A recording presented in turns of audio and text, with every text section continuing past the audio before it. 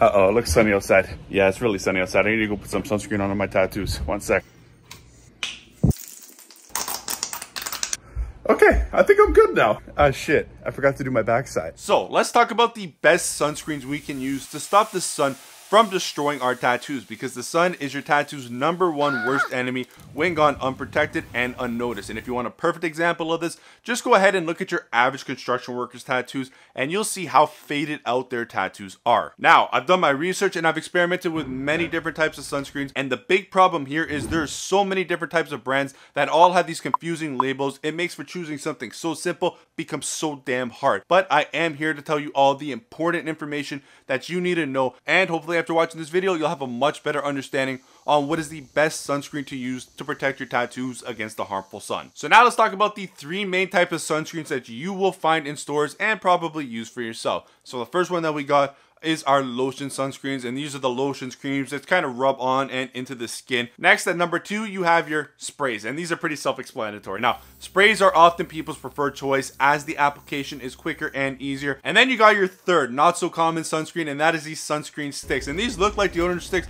and act in the same way as you glide it on the skin. But now, like I said earlier, these sunscreens have a lot of confusing labels and wording on them. So now we're going to knock off one of the main ones, and that is broad spectrum. So broad spectrum means it protects against UV radiation, and this is super important for protecting your tattoos. Now, there are 3 types of UV rays. You got UVC, which we don't have to worry about as it's absorbed by the ozone layer.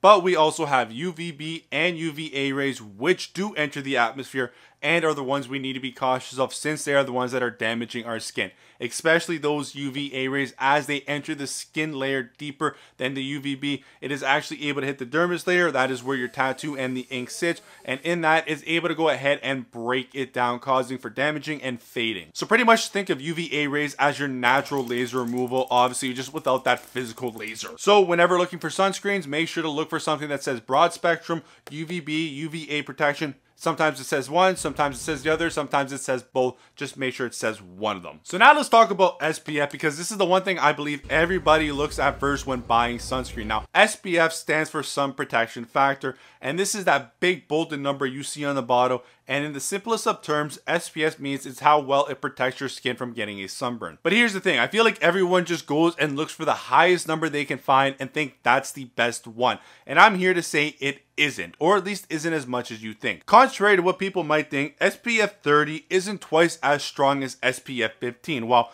SPF 15 can block out about 94% of the sun's rays, SPF 30 only blocks out about 97%. And that is only a slight 4% increase for double the SPF. And if you look at this chart, you can see how differently rated SPFs work against blocking the sun's rays. Yes, technically, using a higher SPF does help in blocking out more rays, but as you increase in the SPF, the amount of rays that you are blocking only goes up slightly. So my recommendation to everybody out there is to use nothing less than SPF 30. But after you get around the 50-60 mark, I think it's kind of pointless to go anything stronger than that. And I feel it's just a money grab in a way. But if you obviously want to go more, you can. Now, just like how we are trying our best to protect our tattoos to make them look their best, we got to do the same for our body, our face, and our balls. And for that, we got to thank Manscaped, today's video sponsor. You like that transition, eh? But hear me out for a quick moment on how you can save 20% and get free shipping. So next week, I will be dropping my full chest video, and this is one of my craziest tattoos yet. But while I was away in France, I made sure to bring a lot of my Manscaped products with me, because I learned after my trip to Dominican how beneficial it was to have all the products. Now, I did bring with me and use the Lawnmower 4.0, and after this trip, I realized what a great trimmer and travel trimmer this can be. Now, I obviously used it to trim my area down there. You don't need to picture that. But I also used it to trim my chest the day before the tattoo appointment. I was meeting a new tattoo artist. I wanted all my tattoos to pop and look their best. So I trimmed everywhere that I had a tattoo, which is pretty much my whole body at this point. And this did a great job. So it just shows me it can be more than just a ball trimmer. It can be an actual trimmer on your body as well. And because it is wireless, waterproof, and it has a long-lasting battery, it meant I can use it wherever on the trip and I didn't have to worry. And the best part about this all is it has that anti-lock feature. So it means that I tap it 3 times and in the bag, it's not going to turn on. And I'm going to arrive at my destination with a fully charged, ready to go trimmer. Now, because I was on vacation, I was doing a lot of sightseeing and that required a lot of walking in the heat. And thankfully I was able to have with me the car preserver just to kind of make everything down there feel a little bit more fresher. And because of the anti-chafing, that was key to making me enjoy my overall trip and days just a little bit more. Now, whether you are traveling this summer or you're kind of staying put, it is still summertime, and that means everything on your body needs to be looking, feeling, and smelling its best. So go to manscaped.com, use the code INK, that is INKED, to get 20% off plus free shipping, and you can be summertime ready yourself. But now let's get back to sunscreens and talk about one of the biggest factors I believe there is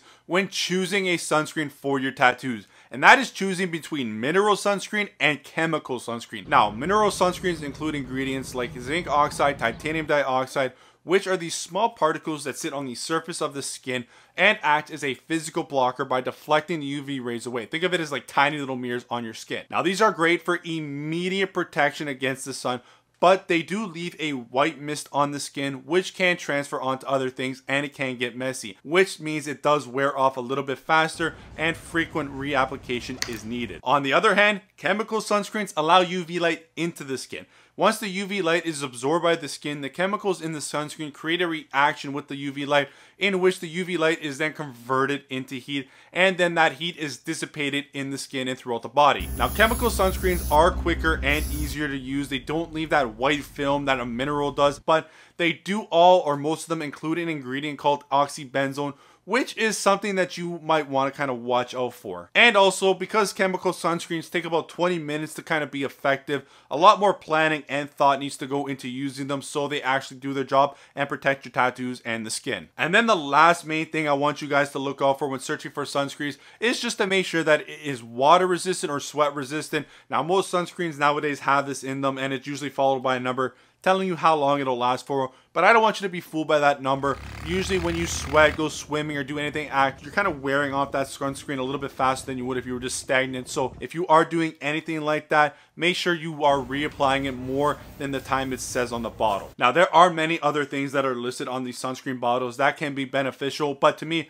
I don't think it really changes the effectiveness of protecting your tattoo. You know, hypoallergenic, non-greasy, or whatever else it says. These are definitely bonuses, but I don't really think it changes much, and I think that should be just a deciding factor on whether or not you want to buy it or not if it has all those extras. Now, I'm sure everybody is wondering, what type of sunscreens do I like to use the most for protecting my tattoos, and what would I recommend? And the honest answer is I can't recommend a specific brand or a specific sunscreen because I go by the properties and the situation that I am. But I do like using SPF 50. SPF 30 is perfectly fine too. I always make sure that my sunscreens say broad spectrum just because I want to protect myself against that UVA ray that is digging deep and hitting the tattoo and breaking it down. I also prefer to use lotion sunscreens just because I know exactly where I have put it on, and also I don't feel I'm wasting as much product as say the spray cans, although these are good for something easy and fast. But I will also say I love having these sunscreen sticks. I carry it with me everywhere I go, and they are good for that emergency situation where you just need to put something on quick.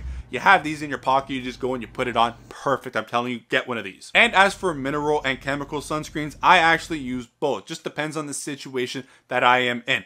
Personally, I do like using mineral a bit better as I know exactly where I have put it because it'll show in that white mist and because it works instantly. So for this, I'll use it when I go for walks or I'm outside just chilling, or I need something fast and effective. That's the best part about mineral. But if I do know I have some time for the sunscreen to settle in, or I'm being active and doing something like swimming or running or anything like that, I will go about chemical. Also, I will choose chemical in this situation where I gotta either dress up, go driving in my car, or, you know, wearing nice clothing or social events or anything like that. That white mist from the mineral gets everywhere. It doesn't look pretty, so chemical is the better way and cleaner way to go. Now, I do have some sunscreens listed in the description that is worth checking out. They are the ones that I kind of like to use, but I want you guys to remember this. The best sunscreen is the sunscreen that is used consistently. So make sure you are using sunscreen every 2 hours, and if you are being active, sweating, swimming, make sure you cut that down even shorter to maybe about every hour, and your tattoos will be protected and they will look great 10, 15, even 20 years down the line. Now, I want you guys to go ahead in the comment section and let me know what type of sunscreen do you like to use and what do you look for in them. And then also, like I said, I got that full chest video coming next week, and that is a tattoo you definitely want to be here for. So subscribe if you are new to the channel, and I will see you next week.